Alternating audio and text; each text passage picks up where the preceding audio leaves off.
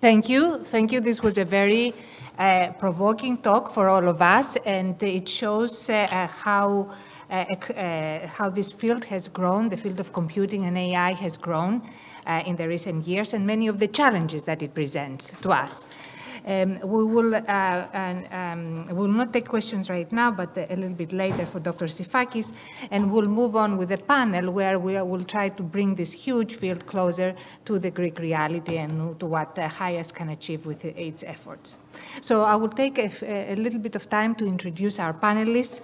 I will say a few things about each of the panelists because I feel it will inform our discussion. And I will start with Dr. Timos Selis, who is sitting next to Dr. Sifakis. He is the director of the Archimedes Research Unit of the Athena Research Center. During the last 2 years, he was a Facebook researcher, and before that, he was professor and director of the Data Science Institute at Swinburne University of Technology in Australia. In his rich academic career, Dr. Selis was a faculty member at the University of Maryland, at the National Technical University of Athens, and then at RMIT University in Australia. He has served as president of the National Council for Research and Technology of Greece from 2001 to 2003, and as a director of Information Systems Institute of the Athena Research Center 2017 to 2013. His research interests include data management, streaming data, graph data management, and spatio-temporal database systems. Our next panelist is Dr. Petros Maragos.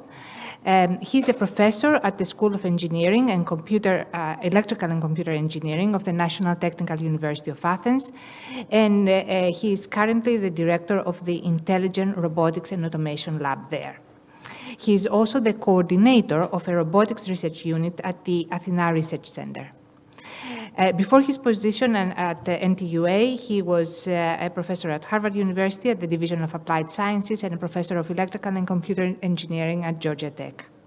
He has served as a member of the National Council of Research and Technology of Greece, and his research and teaching interests include computer vision and speech, signal processing, machine learning, and robotics. Our next panelist is Dr. Konstantia Alexandrou, and she is a professor at the Department of Physics at the University of Cyprus.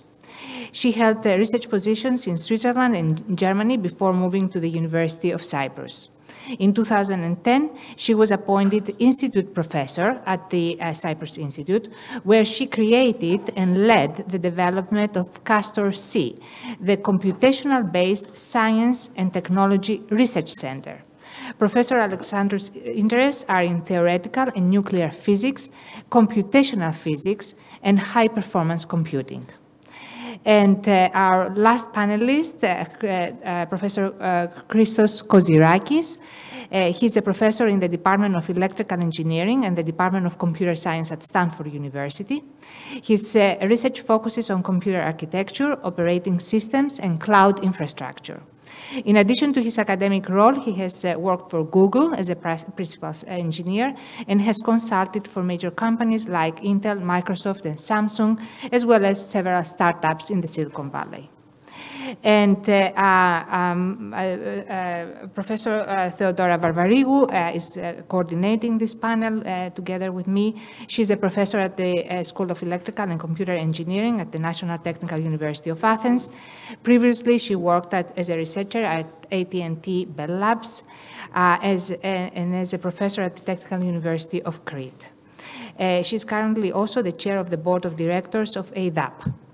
As a distinguished researcher and teacher, Professor Varvarigou has a research interest in cloud computing, multimedia content processing, semantic web, social networking technologies. And as for myself, you heard that I'm a professor of computer science at Rice University and the director of the Ken Kennedy Institute at Rice for AI, data, and computing, and my research interests are in robotics, AI, and their application in biomedicine. After this introduction, we are going to get started with the questions that we are going to address to all our panelists. And I would like to start with Dr. Timos Selis. Dear Timos, you are heading an effort to further promote research in AI and algorithms through the Archimedes Center. How is Archimedes different from other institutes in Greece? Would you like to discuss that? Thank you very much, Lydia. And hello, and I'm very happy to be here. One of the reasons is that HIAS and Archimedes, I feel, have written 2 papers. You know, most of us are academics, and we know that sometimes we write papers and we say this was proven independently by another team. So at about the same time, we thought about the same problem. And the problem was, everybody talks about brain gain, brain drain, the diaspora, and what we can do about it. So I think the paper we wrote is you want to maximize brain gain, minimize brain drain, and include diaspora in the developments of Greece. So there is an ex-student of mine sitting in the back of the room, Kostis Daskalakis, who is the enthusiast. I am, I would say, representing experience. And we have my own professor, Christos Papadimitriou, who is the wisdom. So we included, I'm sorry, we didn't use a machine learning system or an optimizer. We used our brains to come up with an idea. So Archimedes was an idea that said, suppose we want to help to keep young people in Greece, bring people back, and till we bring permanently people back, increase the linkage with the diaspora in a pragmatic and realistic way. So I would say the only difference with HIAS is that we went to the implementation step. So the implementation is Archimedes. Now, why AI, data science, and algorithms? I think Professor Sifakis made it clear. AI is a hot area nowadays. Some people say the whole computer science is almost AI nowadays because it involves all disciplines. And then we all know that parts of AI, I'm not saying all AI, parts of AI doesn't work without data. And of course, to make this efficient, you need algorithms. So we came up with the idea, why don't we put as a theme AI, data science, and algorithms, and try to build in a concrete way something that will allow us, as I said, to improve on all these parameters. So how is Archimedes different? Archimedes is, let's say, a research institute that, at least in the beginning, it will not have its own researchers. Instead, we invite researchers from all over the world, mostly Greeks, I would say, to collaborate with us. And in a week's time, we have the deadline of a call that we sent out to, around the world for people to submit ideas to become research collaborators. So by becoming a research collaborator, you say, here is a theme that we should work on. And to work on this, we will involve students, PhD students, we will involve researchers from Greece mostly, but also from abroad. And in these particular areas, because we believe are important areas, we want to make a difference. So we want to make somehow Greece appear in not only as many publications as possible, but also in other kind of actions that may be relevant with respect to the society, with respect to education, etc., etc. So the difference between Archimedes and other research institutes is that we don't say, come up with our own people to do the work. Instead, we consolidate efforts from as many people as we can to do high-level scientific work. Now, this sounds very, very idealistic for Greece and very nice. So I must confess, we were happy that we found funding to do that. So for the next 5 years, there is funding from the recovery and whatever, I don't remember the acronym, resilience facility from Europe, with the help of the Greek government, with the help of the Greece 2021 committee, the latter basically said, we support this action for the future of Greece. So we got, let's say, endorsement by some people. And finally, we got the funding. So the funding is for Greece. And this is how I like to present Archimedes. I would like to think of Archimedes as a national graduate school in AI, data science, and algorithms. Okay? It doesn't belong to any university. It doesn't belong to a single place. Yes, we're under the auspices of Athena, and Yannis Emiris is here, the president of Athena Research Center. But our goal is to bring all the good mindsets, or the great mindsets that we can find from abroad and from Greece to work in this very important area. So this is my few minutes introduction to the question how Archimedes is different, and of course I can come back later as well. Thank you. Thank you very much. For the time being, let me move to Dr. Maragos, who is sitting next to you. Last year, several of the members of HIAS, in collaboration with colleagues from Greece, produced a report, a white paper that was called Robotics in the AI Era. And this report aspired to prompt the creation of a roadmap for robotics in Greece. Now, HIRON is a project that was initiated with this report, and you are leading it. What are the lessons learned from this collaboration to be applied maybe in other projects? Thank you, Lydia, and hello, everyone. I'm very glad to be here, and thank you for the honor for participating in this forum. Inspired by this report from HIAS, which was prepared last year, actually a year ago, and motivated by the fact that there is currently missing a robotics institute in Greece, a team of 3 faculty members from the National Technical University of Athens, specifically my colleagues Vangelis Papadopoulos, Kostas Kyriakopoulos, and myself. We conceived the idea of the goals, actually, structure, the strategies for feasibility and sustainability of creating a robotics institute in Greece, named Hellenic Robotics Institute, in short, HIRON. And this would be hosted under the Athena Research Center. Then we proposed this idea to the National Council for Research, Technology and Innovation, and this proposal was unanimously approved. And afterwards, it was also approved by the Ministry of Development. Before submitting the proposal to the National Research Council, the summary of the proposal was discussed with several members of HIAS, and there were several advices on its course.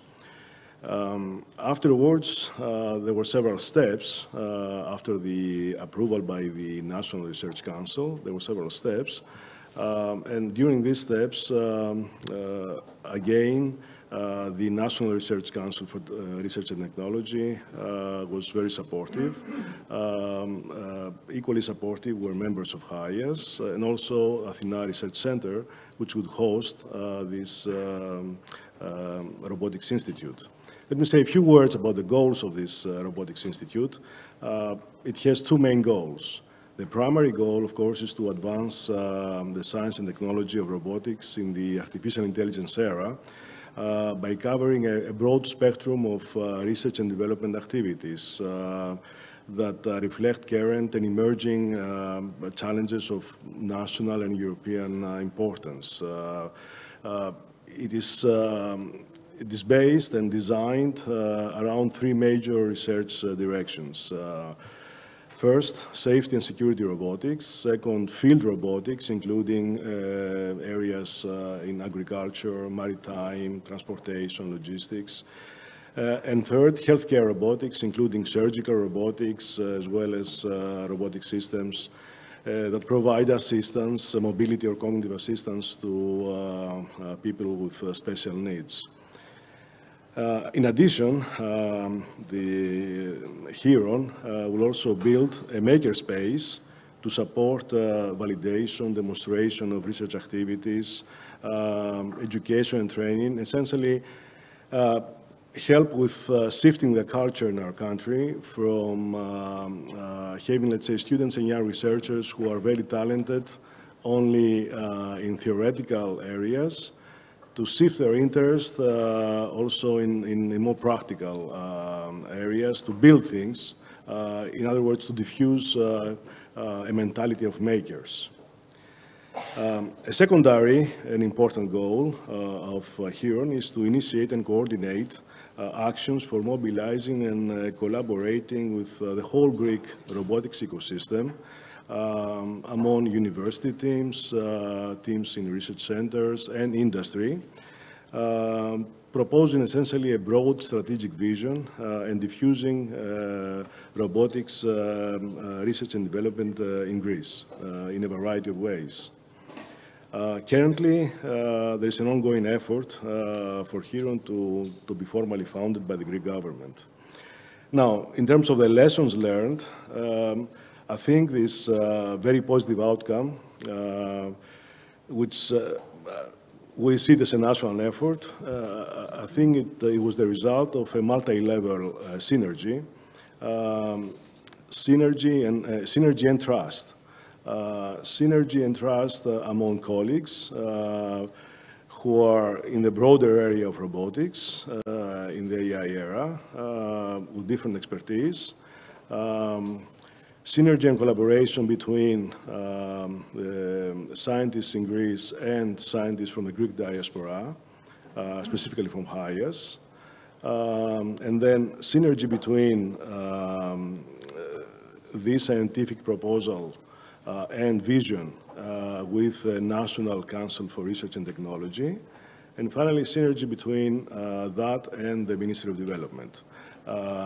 It required all these 4 levels of synergy and trust for this very positive outcome, which we hope that it will create essentially, as I said before, a broad strategic vision and diffusion of robotic technologies in Greece and beyond. So these lessons then from this multi-level synergy and trust, I think could be equally applied to other areas such as energy and or biomedicine, but this would also require kind of a unified framework for research so that these approaches become systematic. This is for now, and I'll be glad to come back with more information on this. Thank you very much. Thank you. It's wonderful to see efforts such as Archimedes and Hieron being initiated in Greece. I would like to move now to Professor Alexandrou. You have been involved in the establishment of Castor-C, the computational-based science and technology research center at the Cyprus Institute, and you've been its director since 2012. Can you tell us a little bit about the center, focusing on what enabled Castor-C to successfully build the scientific and industrial user communities in Cyprus? First of all, I would like to thank you for giving me the opportunity to be here. I'm really honored to take part in this initiative, which I think it's great, and I think we all need it in this part of the world, so thank you very much. First, I will start with my personal motivation of starting the center in Cyprus, and then the setting that we had at that time in Cyprus. I am a computational scientist needing big computers. And when I took my job at the University of Cyprus, there was none. And my personal motivation was, well, we need something here. The second motivation was broader. We created a university in Cyprus, the first one in the 90s. We educated students, and there was nowhere to go after that. So we said we need to create an ecosystem like the one, for example, in Germany with the Max Planck Institute and the Fraunhofers and the universities, to have this research and education setting. There was an effort to create the Cyprus Institute. And within the Cyprus Institute, one of the priority areas, and I was very much involved in that, was to create the Computation-Based Science and Technology Research Center. And the setting, and we heard about it a lot here, was to be interdisciplinary. So from the beginning, the structure that the centers should have.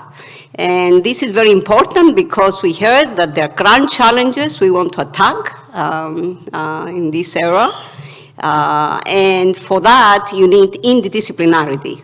So the concept was to create an interdisciplinary research center, gathering together leading experts in computational science, computer scientists, mathematicians, that can address global problems of significance using computational methods and infrastructure. So this was the underlying glue keeping all together the computational approaches and methods. So this is, some people call it one-stop shop, and this is important actually when you come to collaborate with industry, and maybe I will say a few words later on. Also, the timing was important. 2008, we had pan-European structures being formed for high-performance computing. The Partnership of Advanced Computing in Europe were formed, where the concept was to create European infrastructure for computational science and engineering, and it was an opportunity to jump on this train. And I'm saying this because I think Greece has now this opportunity, because Greece is now investing in a petascale facility of 30 million, and I think this is an opportunity Greece has now to create this computing environment. We benefited from international collaboration. This is also important in the context of HIAS. We partner with the National Center for Supercomputing Applications of the University of Illinois, and also with the Jülich Supercomputing Center of Germany, the biggest in Europe. And this was very important for us to create the right environment and the right processes, how to access machines, how to design machines, how to approach user communities. It was extremely important. An element that we put emphasis on was state-of-the-art computational infrastructure, but also the knowledge environment around it. Together with the University of Illinois, we designed actually, and I'm very proud of that, the biggest machine in the Eastern Mediterranean. It was the second in Europe hybrid machine of CPUs and GPUs, and I'm very proud to do that, second to EPFL. And this gave us knowledge on the graphic cards technology that was just starting at the time. So that was an advantage for us to educate our scientists and researchers in this kind of technologies. Of course, we needed skilled technical personnel. Don't underestimate it. These machines need to be efficiently run, and we did not have personnel to do that. So we had to import personnel. Actually, imported somebody from the University of Adelaide in Australia to do that. So you need the right skilled technical personnel, but also you have to retain talented researchers around the Center for the Knowledge Environment to develop the codes and the algorithms. So you need the application scientists who have the vision, the grand challenge that it has to be solved, but you need an interdisciplinary group around them to develop the algorithms and the codes, and you need these interdisciplinary interactions and the people who can do these interdisciplinary interactions. So this is how we started.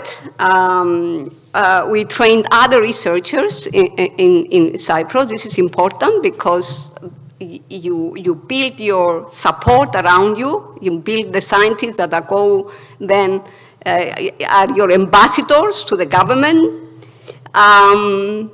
You need institutional leadership. You need an institution that will go after and make the case for you to get the funding and the support, the governmental support that you will need to build such a thing. So building the user communities is very important because you can demonstrate that it's needed. Bringing competitive funding, and it was the right time for the developments in Europe, is extremely important because the politicians regard this as a success. So they're willing then to, acknowledge the work. So I think I will stop here, and if there are further... Yes, this is fine. Thank you very much for sharing this experience. For Dr. Kozirakis, I mean, it was the point of, needing infrastructure was just made. You work in computer architecture, you work in cloud infrastructure. What are the emerging trends in computing technology that the Greek research and technology, research and development community should track and potentially benefit from? Can you comment on this question? Sure. Thank you, Lydia. And thank you all for being here. It's great to participate in this event. I want to talk to you about what I see as an important crisis and opportunity in computing technology. We kind of experiencing a perfect storm right now in computing. On the one hand, the computing appetite of machine learning and other such applications is infinite, super exponential. We need faster and faster computers to train impressive models for all sorts of applications. On the other hand, if you look at the way that we build computers, it's coming to a halt. Moore's law is not dead, it slowed down a lot. We simply cannot meet demand by going about it business as usual. And that's creating a lot of fears. Many people believe that we're going to see a slowdown in all technical fields because we can no longer build the right computing for them. And it will impact everything from entertainment all the way to drug discovery and everything in between. Others are worried about creating inequality. Moore's law was a wonderful way to democratize technology. The computer that only a big company could afford today, you will buy it in 3 years, right? And it was great. Everybody would catch up eventually. And if Moore's law has slowed down, then this may no longer be the case. A rich company or country may be able to accelerate the pace of innovation while everybody else will be left behind. Of course, there are also many concerns about the environment. We can talk about them some other time. So what does this mean? We are changing the way we are designing computers. In the old world, we had these very big teams, hundreds or thousands of people, very experienced, designing computer architectures, chips, systems, compilers, runtime systems. These are people who essentially took the dividends of Moore's law and turned them into some interesting design that could solve a number of problems. And now we're changing this to the following. What we're doing now is putting very small teams together, people that can cast small design problems into optimization problems, into design exploration problems. And we use math or AI techniques, or whatever you want to call this, to basically explore big design spaces in a way that empirical design could just not do it. And we don't try to build general computers anymore. We try to focus on some specific tasks, some important tasks, and produce domain-specific or application-specific solutions, which are as fast as you need for this domain, even though they cannot solve all the problems in the world. Now, why am I telling you all this? Why does it make sense to discuss in this forum? This kind of major shift in the way we build technology will lead to changes in industry. There will be many companies that we know that will demise, and many new companies will pop out of nowhere and will be huge. But it will also have the same effect on regions, and I think it's an opportunity for Greece that we can discuss. In the old world, it was very difficult for us to compete. We don't have the thousands and thousands of super experienced engineers. For better or worse, these big design centers that happen elsewhere, that happen in Silicon Valley, China, in Israel, and so on, we just didn't have them. But in the new world, we don't need that big infrastructure anymore. What we need is a small number of people who are very capable in math to formulate design as an optimization problem or a design space exploration problem. We've heard from previous panels that we have that. The great education system, high school and university, produces talent which is exceptionally strong in math, and most of us realize at the moment that we go to the US. And we have a limited, not huge, but enough expertise in designing systems, most of it abroad, but there's still places in Greece which do great job designing systems, for example, my friends at the University of Crete. So we can exploit the small nucleus and try to take advantage of this, and in the big shift of design, create something for Greece that turns out to be beneficial not only for research output, to increase our research profile in the world, but also creates a vibrant economy with both big companies and small companies.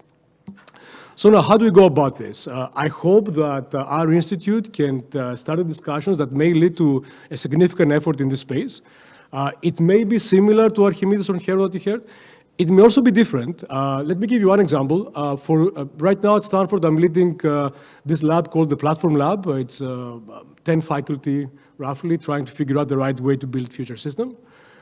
We've always been funded by industry. I have not written a single NSF or DARPA proposal for 8 years, and I really enjoy this. We can attract industry funding to Greece. We can also hedge our bets and make sure that we attract funding from multiple sources to make sure we have a vibrant ecosystem. One issue at European Union funding, one wrong decision by the government does not lead to all these wonderful things dying. We have a portfolio that we can use that.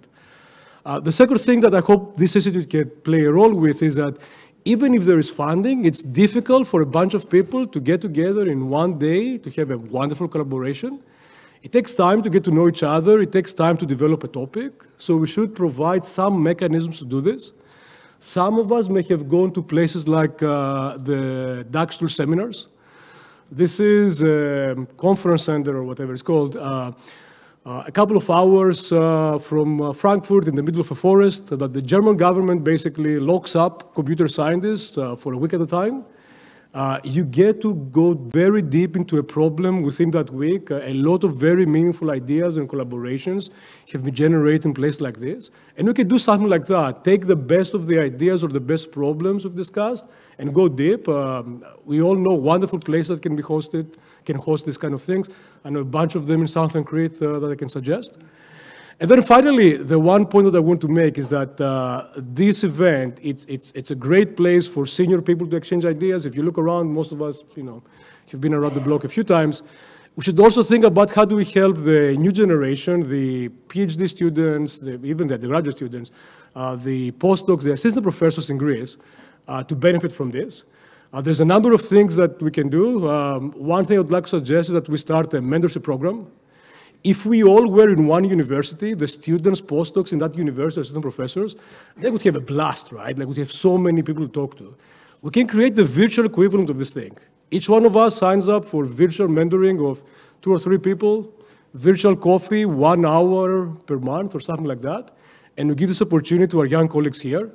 This will help these young people a lot. I think that we will observe the results in 10 years, 20 years, that they will be amazing. But it will also allow us to build relations with people here. So when it's time to do the collaboration in Archimedes and Heron, whatever comes next, we can immediately launch something very meaningful the moment the resources or the timing is there. Thank you. Thank you very much for this discussion. I want to give the opportunity to Dr. Sifakis to comment a little bit on what are the key elements of an ecosystem that will allow Greece to compete in the areas of computing and AI. You've thought about that, you've written about that. Can you discuss it a little bit? Yes, I've written about that, but I will say nothing specific about AI because these are general ideas. And here also I summarize my experience as the president of ESET, the National Council for Research and Technology.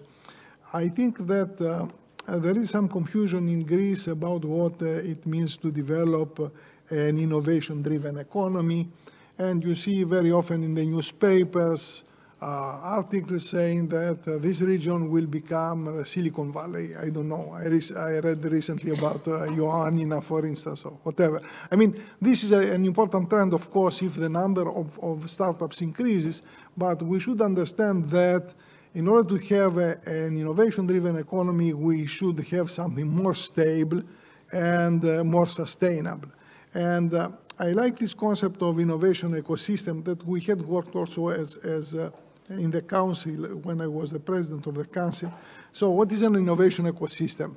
It's a system where you gather together three types of players: industry, what we call centers of excellence, and startups. So industry, and these three types of players have complementary roles. Okay, industry brings problems to centers of excellence, brings also money to the centers of excellence, and the centers of excellence so do all the basic research, and of course startups are lightweight structures that can efficiently transfer research results into products and services. So there is a nice complementarity, and this is a stable structure. And I think the problem is how in Greece, and also this concept of center of excellence is a kind of universal concept. I mean, you go to Israel, you go to Singapore or to Germany, you will see this type of collaboration. And the question is how in Greece we can create this type of structure.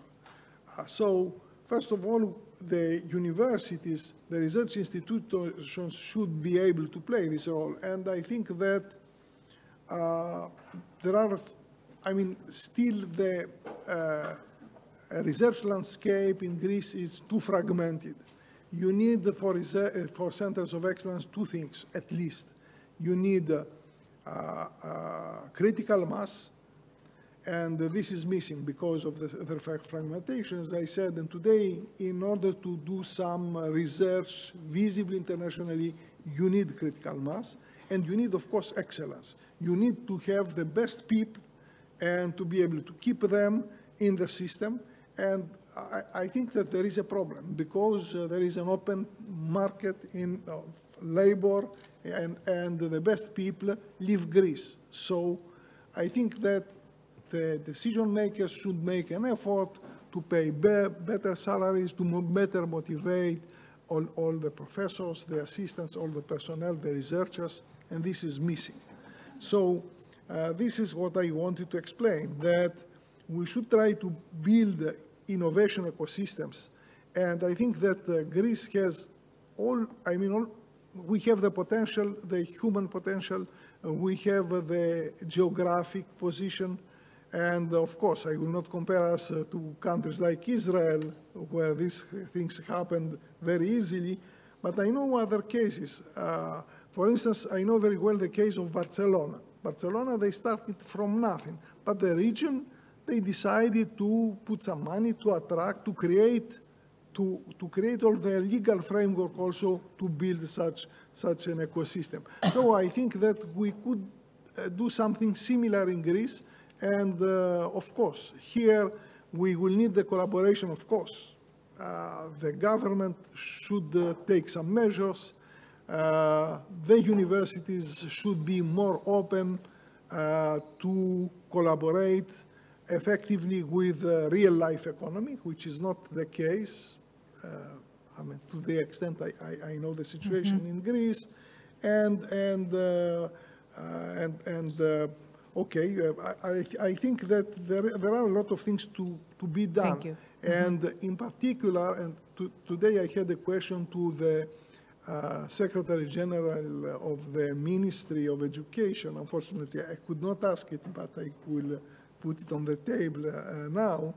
When I was the president of SET, we had proposed that there is a specific framework for the collaboration between the Greek scientific diaspora and the Greek research institutions. And this is an obvious idea. I mean, this is an idea that has been implemented in Israel, in China, in many different countries, in different manners. But this is an obvious idea. This is something obvious to do, okay?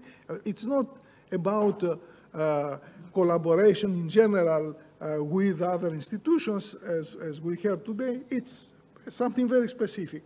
Can we transmit this message to the government? It's something obvious to do, okay? And personally, I am very much in favor of that. And I think that this can trigger some very interesting process. For instance, to have joint projects, to have earmarked visiting professor positions. Thank you. We can have a list of things that we can propose. Yes. And this does not cost so much money. And this will create a huge synergy, between the diaspora and, yes. yes. Thank you for these ideas, and it's wonderful. Both you and Professor Kozirakis offered ideas about what could be done and also how HIAS could help. And I just wanted very, very briefly to give the opportunity to the three other panelists to insert ideas on this topic, but that I will give you about a minute each. So, Dr. Selis, how can Archimedes and HIAS, for example, and HIAS collaborate to have a larger impact on their goals? Well, in my opinion, since we share kind of the philosophy and the goals, I think we can join forces in order to support, for example, mobility of students, mobility of researchers. My understanding is that these are low-hanging fruits that we can always find ways to support. Okay, thank you. The second one, in particular with HIAS, is that, as I said earlier, I have the impression that Archimedes is going to be kind of an experiment for a particular area. We can share our experience on how this experiment goes, and obviously in computer science we use agile methodologies, and I must confess that we are also using this methodology, so I want to start with something fast. Then we'll observe how this goes and we'll tune it. So I think we should keep in touch and try to pass this information to you for future actions. Thank you. Can I ask the same question to Dr. Maragos regarding HIRON? Yes. Well, one of the main goals of HIRON is to initiate and collaborate with closer, okay. One of the main goals of HIRON is to initiate and coordinate collaborations among, no.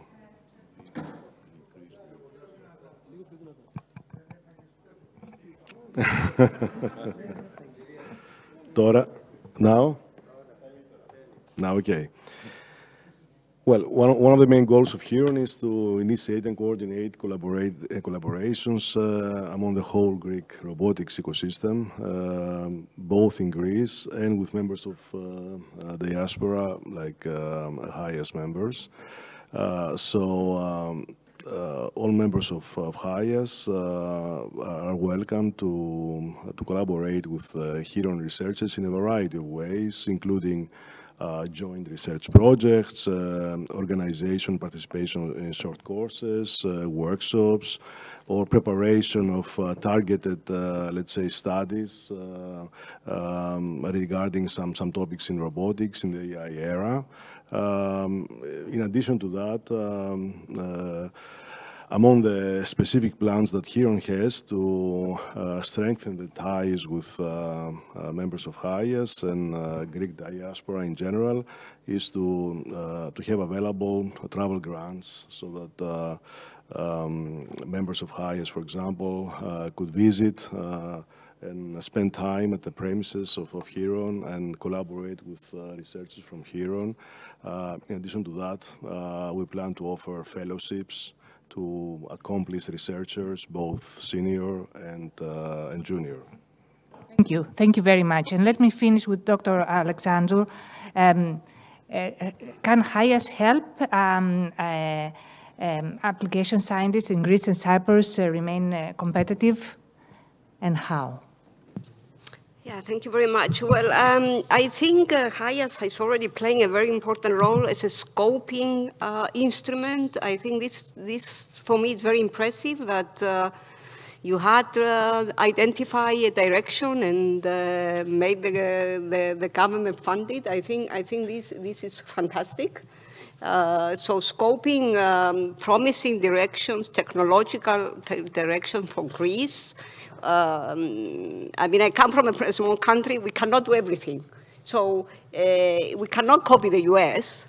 And we need mechanisms to identify promising directions where we can excel, let's say first on the European level and then on the international level. And I think this is a very important mission that HIAS has undertaken very successfully, and I think this can be continued. And for me, the important thing is to really identify the areas and get the funding and the structures to create something locally. I think it's important to have something in Greece, and then build a collaboration with the rest of the world. I think this is really going to be fantastic. Okay. Having common projects, common students.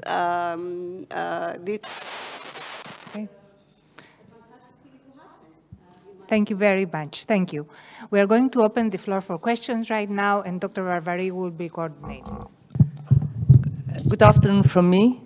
As Lydia said, I'm going to coordinate the questions and ideas session. And in this task, I feel I'm totally replaceable by a machine. So it's going to be easy for me to do that. So I'll start by stealing one of Professor Sifakis' terminologies. So now we're going to have the HIAS neural oracle. In what sense? In a sense that this is a gray model, whereas there's some principles behind the network, and there's some reactive interaction. The principles is that we have excellence, and we have philopatria and willingness to help the Greek community, and those are basic principles. And of course, then there is the creativity, the interaction between this body of very, of excellent and very willing to help people. So I'm going to invite you to ask questions to the panelists, but also state your ideas, because what we want to do here, we want to end up with an actionable set of ideas, some things that we can do to go forward in the area of AI and computing. Please.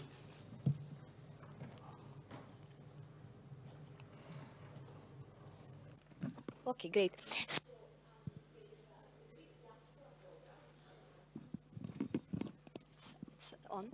So there is a Greek diaspora program, which I think that gets funded from the International Education Institute and Niarchos Foundation. And this program has helped a lot of Greek diaspora scholars to spend time in Greece and teach, jointly teach courses and also mentor students and do research. And I think that at the University of Crete and at Forth, among other universities here in Greece, we have got a lot of support. So one action point, perhaps for the Hellenic Institute of Advanced Studies, is to try to lobby to get some more money, not only from foundations, but also from the government, to have follow-up of these collaborations. Okay, so this is one. Number two, I think that it would be great if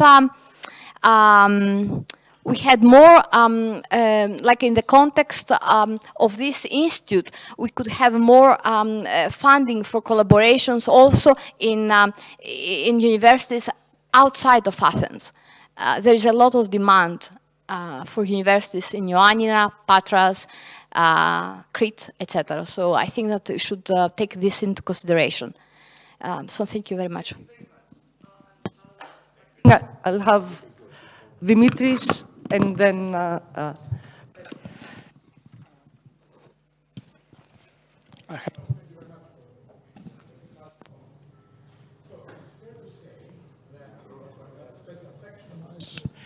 we have a special section on AI. There's a reason for that. AI is definitely promising and to some degree succeeding in revolutionizing education as well as industry. I don't think we are there, but it's definitely promising. The question is, how, in your mind, Greek institutions, including universities, research labs, and so forth, will adapt? And what should it do to to adapt. This is and I would like to hear all panelists on that front. Okay. So shall we start on the left with Christos? I'm not sure I can comment about what specific about Greek institutions needs to change, since I don't spend enough time to have insider knowledge. But I can tell you about what happens everywhere. First of all, you need to be much more open-minded about boundaries of areas and everything else. It's very easy for us academics to basically say, I've been doing something the same way 20 years, teaching it, researching it, and so on. Why should I change? I think we need to have a very, open mind approaching this thing, that field boundaries will change, disciplines will get merged, they will overlap in all creative ways. We must be willing to experiment. And that goes everywhere, in research, in teaching, in majors, in PhDs, in school organizations. This is a really good time for experimentation and being open-minded. I really like what I think Timos was saying earlier about viewing everything as an experiment. And keep in mind that, it's science, right? Most experiments fail. We learn more from our mistakes, and then we do it better the next time. Dina, what do you think? Well, AI is one booming area, right? But what I would like, I think, to focus more is grand challenges. I think we should broaden it a bit. We are faced with grand challenges, and we need many disciplines to come together. I think this is a change in the scientific approach. It's not just physics department and mathematics department and philosophy department. I mean, we heard this morning. I think if we focus in solving cross challenges, and our education system teaches people to address cross challenges, we need interdisciplinarity. And for me, the computational infrastructure and know-how is an enabling technology that can be used by many cross challenge questions, because data are growing. You need methods to analyze them. Complexity is growing, so you need infrastructure and scientists to understand how to deal with it. So for me, I think the system should be, the key question should be grand challenges and interdisciplinarity. I don't know if this answers. Thank you, Dina. Petro? So far, at Greek universities, in many individual teams, they have developed a strong experience in these areas that you mentioned, AI and machine learning, research experience, and through courses that are applications, I would say, of AI and machine learning, both at universities and at research centers. So there is strong experience in that. Recently, we are seeing now a growing trend to a more foundational training of students.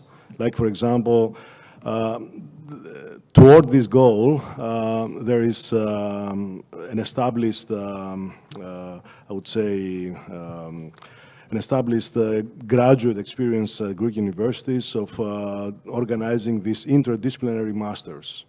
So now, at several Greek universities, you can find Master of Science, especially in data science and machine learning. In addition to that, I would see, and also at several departments, like ours, for example, at NTUA, there's now courses on the foundations of machine learning starting. In addition to that, I would see young students and young researchers being inspired by the applications of this area, especially through collaborations with institutes such as, for example, the institutes that are related around Greece, related to AI applications, and nowadays Archimedes, or in the near future Heron. So I think having the presence of such research institutes or research centers dedicated to this very broad field, I think will inspire many young students in addition to this interdisciplinary teaching experience they have now. Thank you. Timo, any idea? To save time, I think I don't have to add anything in the details, but I would say, Dimitri, that what I see necessary to adapt to changes is to get out of your comfort zone.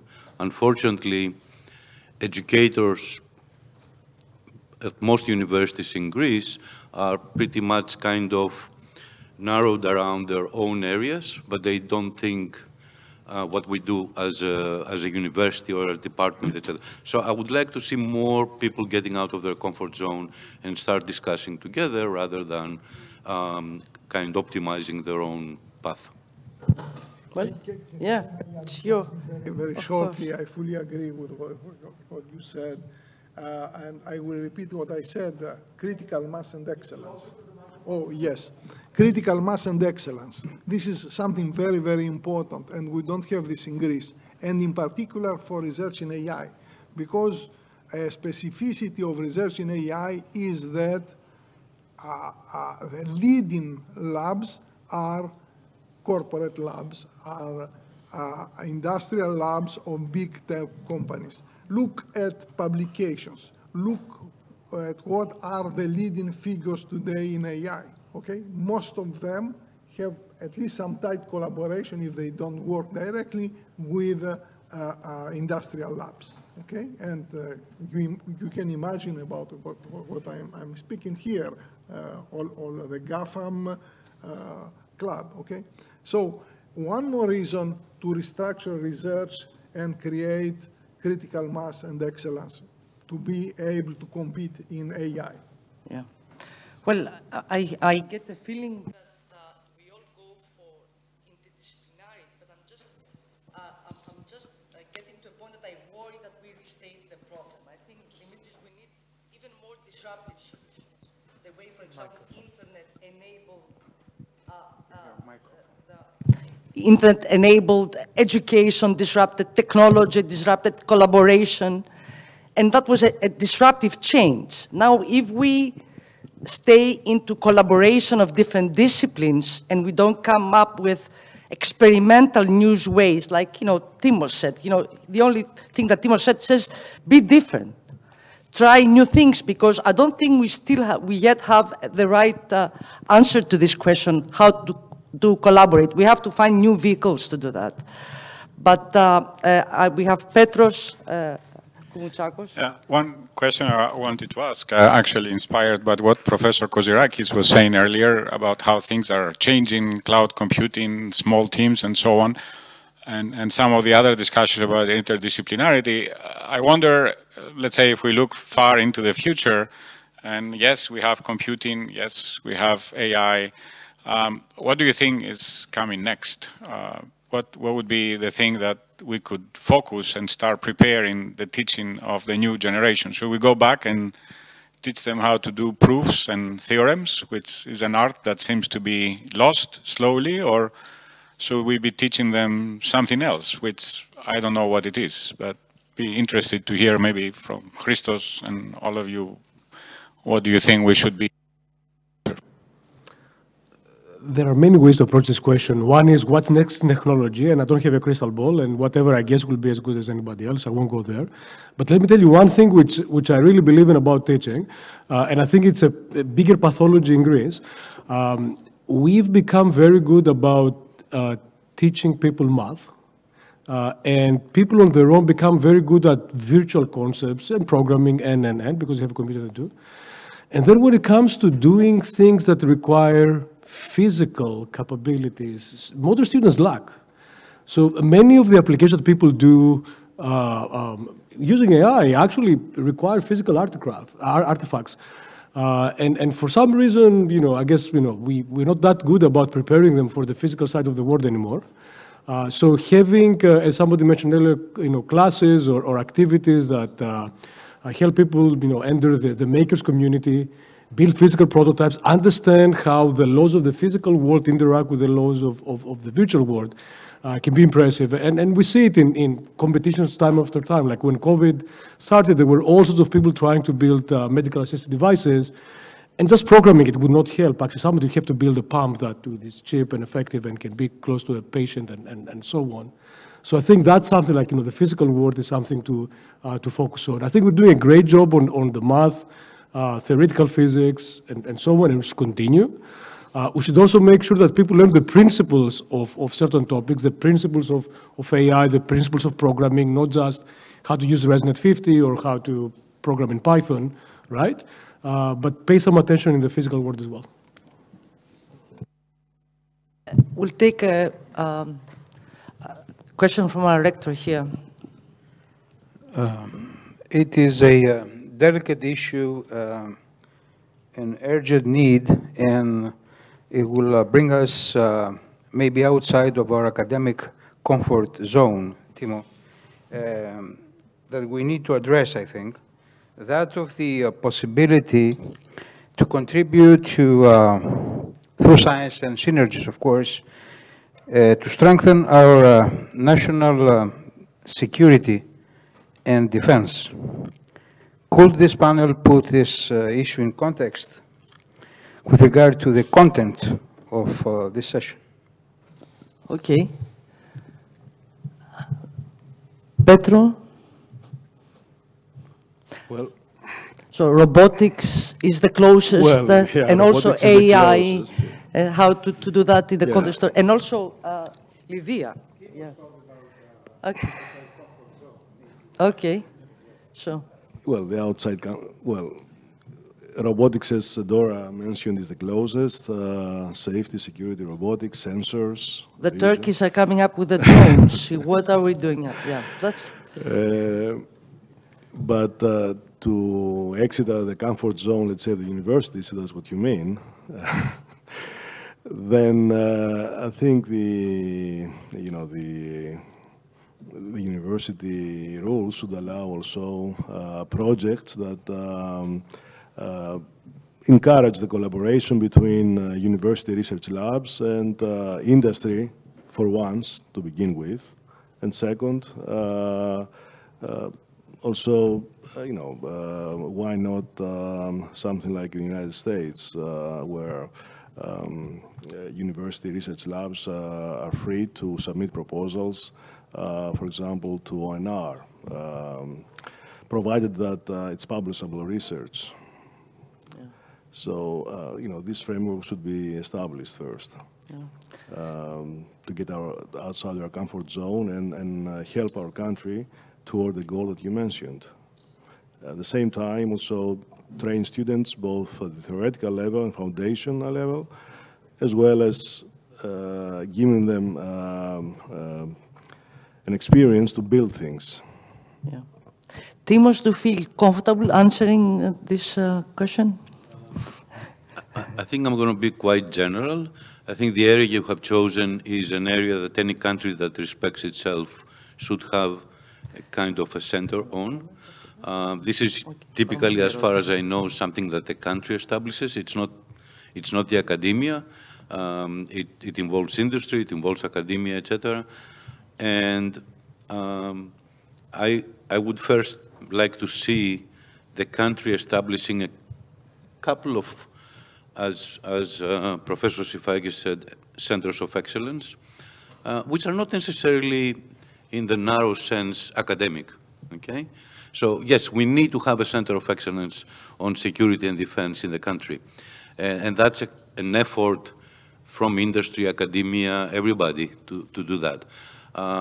We are open, and we have always contributed in these kind of efforts. But unfortunately, I don't see the country designing centers of excellence like these that it should have over the years, and it's not something that we establish and we leave it to die on its own. Yeah. I promised Kostas to... You're done? Okay, yeah. You asked for a question? Yes, this is a question for Professor Sifakis. So one thing that I was very impressed on a while back is using computational thinking to come up with designs that are completely non-conventional, you know, either for manufacturing parts and so forth. Do you think, so the idea would be that the human and the computer can do something together that either couldn't do on their own. Is this an area of opportunity that perhaps we can say we can try to promote and also teach the next generation of engineers to adopt? I mean, is this something that could be a real opportunity for HIAS and Greece? Yes, of course. Yes, okay.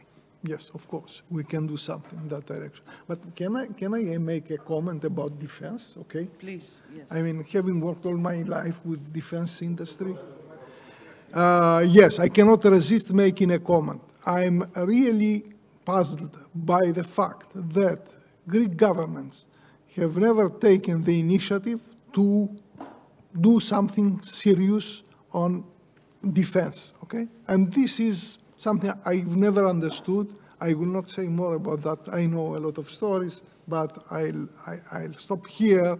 But that's a scandal, okay? Because I remember when Turkey started the drones program, okay? I have participated to a NATO school in Antalya, okay, with some American and some Israeli scientists, a NATO school in Antalya, and we were teaching autonomous systems at that time, right? With Baraya and other people from Berkeley. Okay, so it's clear that we could have done a lot on industry, and for some reason, I cannot explain, or we did nothing. And I think that if a government defines priorities about how to innovate, certainly defense and other areas and other sectors of economy should be a priority, and we should invest on that. And of course, I mean, this is the way to go. But I stop here. Can I add very quick things here? What do you think about the ideas of Stuart Russell of Stanford on AI and autonomous lethal weapons, and all the activity in the US regarding this? Is very worth attending lectures. They are available on the web. Yeah, and okay, I was amazed. These are ethical issues I don't want to discuss here. No, it's not yeah, ethical okay, and technical, but it's interesting watching. Russell Stewart. Okay, I want to be very concrete, and I want to give you all a challenge. Timo, see if you can come out of your boundaries. So I want to second what Sifi said about the fact that we need to move from model-based to model-based and data-based design. I don't know how many of you know it, but for years we have been designing aircraft from model-based system engineering. No screw gets constructed before, you know, the whole thing is done. 777 was done like that, 787. We now try to do this with medical instruments.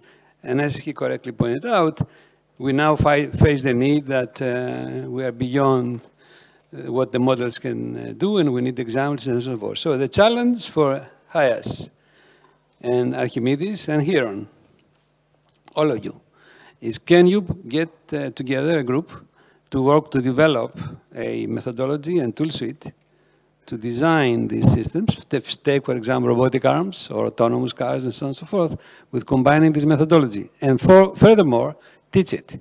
Now, at Maryland, as you know, we created an institute in '85 to develop model-based system engineering. It took us 25 years to do. And now, in the last 5 years, we're moving in this direction, and we are moving via both a master's program and even pushing it to undergraduate. So it can be done. You have people here, you have people abroad that can help you. So take this as a question or a concrete suggestion, right? It is something that's needed, and most of the problems that we discussed today are systems programs. So this could be done, the new calculus, if you like, quote unquote, that you need to teach engineers. And then what Koziraki said about linking this to projects and design comes in naturally, okay? As the part that's going to give you the examples or the prototypes or the data to correct your model-based methods and so on and so forth. Okay. So that's my... Thank you. Somebody wants to comment on that, or want to take that as a suggestion? Let's take that as a suggestion. We had a question over there. Yes, so I'd like to touch on another issue of AI, something that Dr. Soufakis did not want to discuss. It has to do with the ethical consequences of AI and the privacy that can violate on human rights Like we're moving closer to an era where AI with brain imaging technology can learn the language of the brain and can tell what we're thinking of.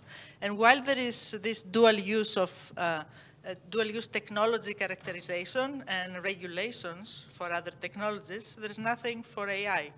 So maybe it's time for somebody, and maybe Greece should take the lead in this, to come up with some regulations that will protect human life, and maybe HIAS could also help along those lines. Yeah, of course. That's the question to you. Yeah. Yes. I think there are European regulations that are already rather strict, okay, about privacy, confidentiality, and also now there are regulations about how to use AI. I mean, there is a framework. Now, this debate is about ethical issues, can be a long debate, so I don't know whether Greece should be a pioneer in that, okay? I mean, for me, it's not the priority, okay? No. I mean, for the moment. Sorry to say this, okay? Sorry to say this. Tim. Yeah, I just wanted to comment here that Professor Giorgos gave a nice presentation earlier on engineering.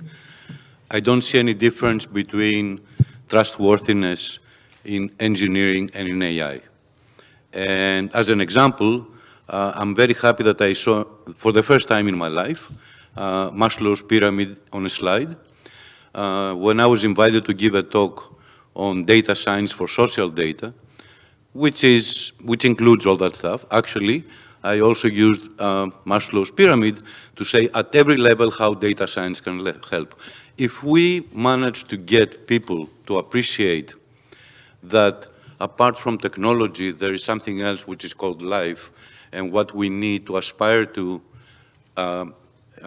in the same time improving technology and engineering and science, but also remembering what our goal of being in this planet is about, I think it will help a lot. Finding the tools and the regulations and everything comes next. But I think the students need to be educated along with their technical education, that there is something else, for example, trying to apply what they learn to obey, say, the rules of society. If I may add one comment here, we can also produce very valuable tools as a research community. So, for example, we can debate where you draw the line for bias and AI, but at least we should develop tools that help us understand bias.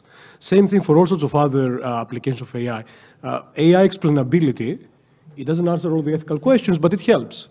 And I think our research community has the obligation to produce these tools exactly the same way we did with other technologies in the past. Thank you very much. We'll take these two last questions, please.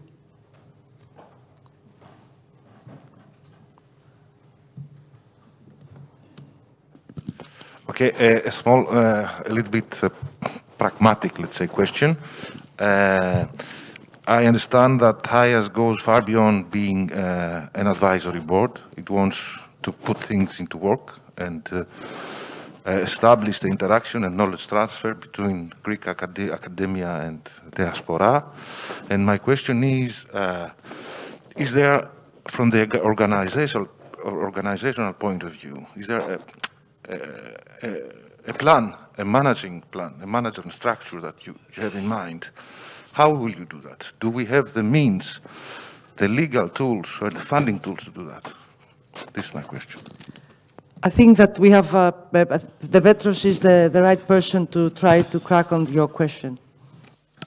Okay, well, as I was trying to explain this morning, what is the goal that we would like to have for HIAS is, first of all, to have the house of HIAS, which is a physical entity, a place where people from all over the world could come and meet and discuss and exchange. We could have different thematic areas. We could have all sorts of things like that. So first of all, we have to find a house. Then we have to find someone who's keeping the house up and who's organizing things.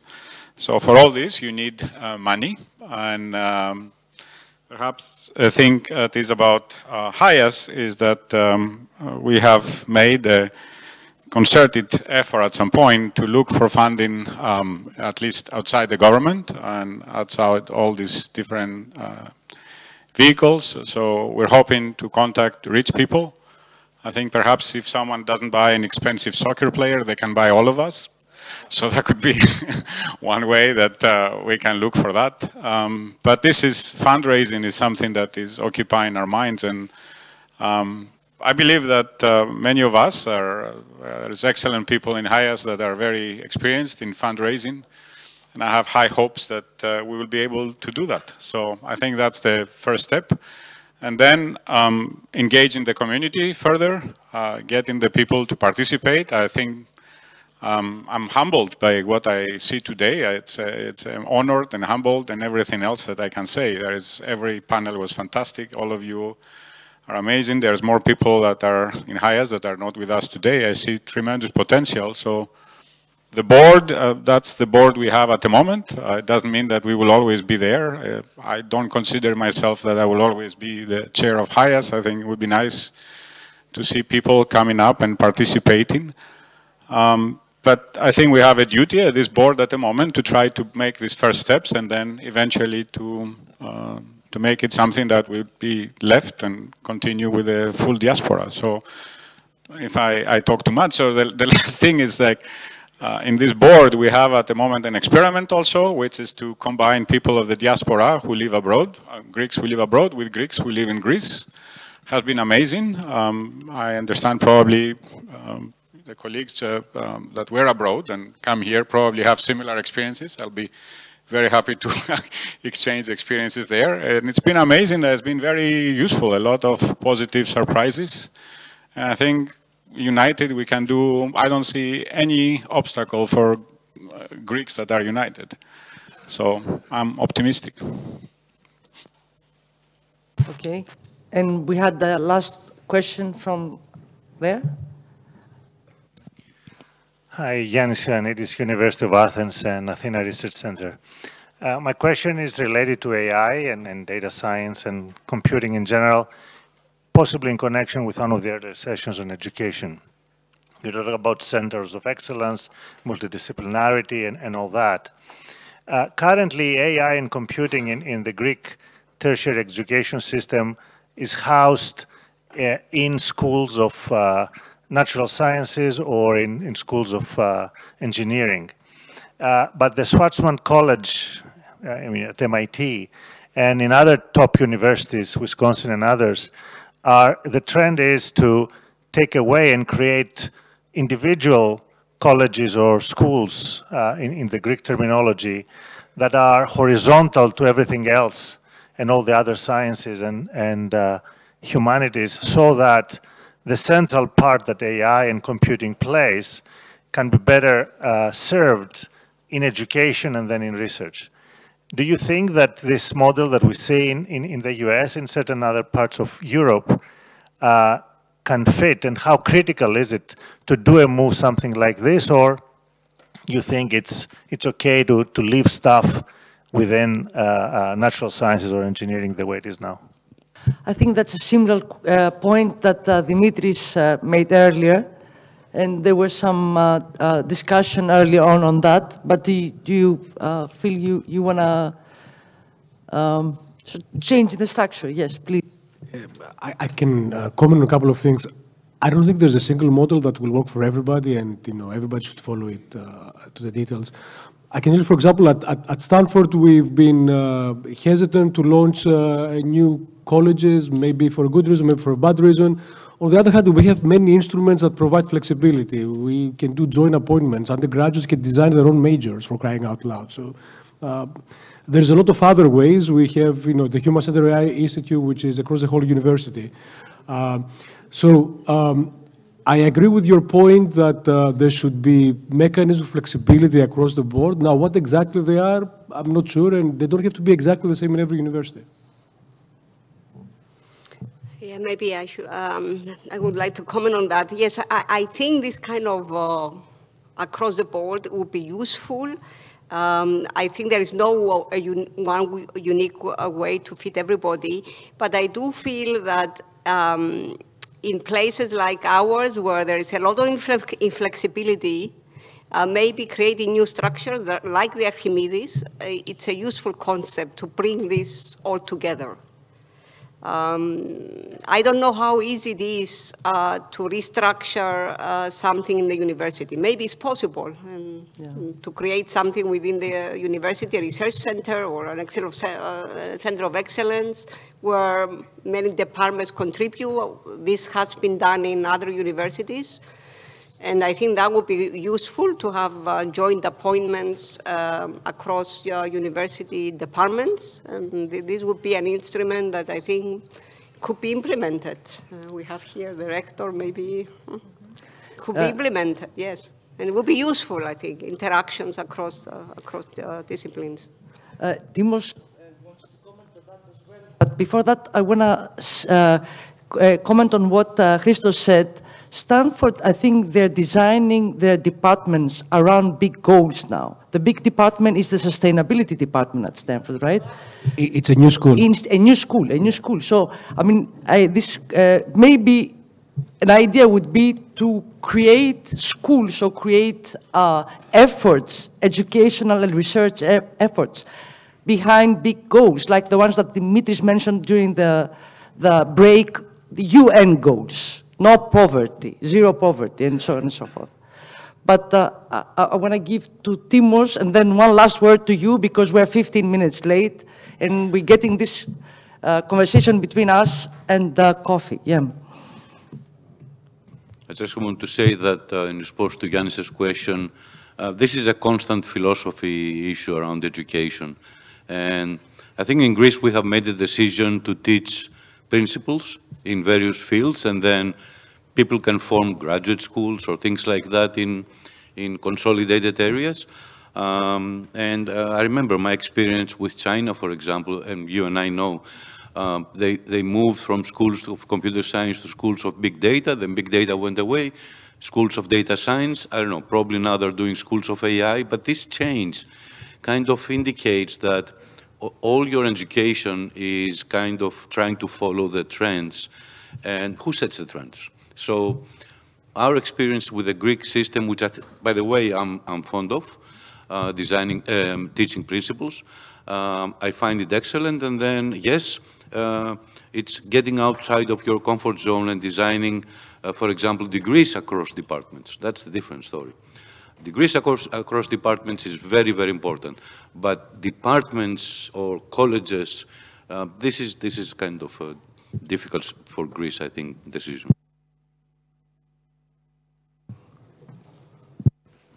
Yeah, I've spent a lot of time with the Stanford guys on the new school on environmental sustainability. It has taken them, 7 to 10 years to really create the institutes, et cetera, et cetera, et cetera.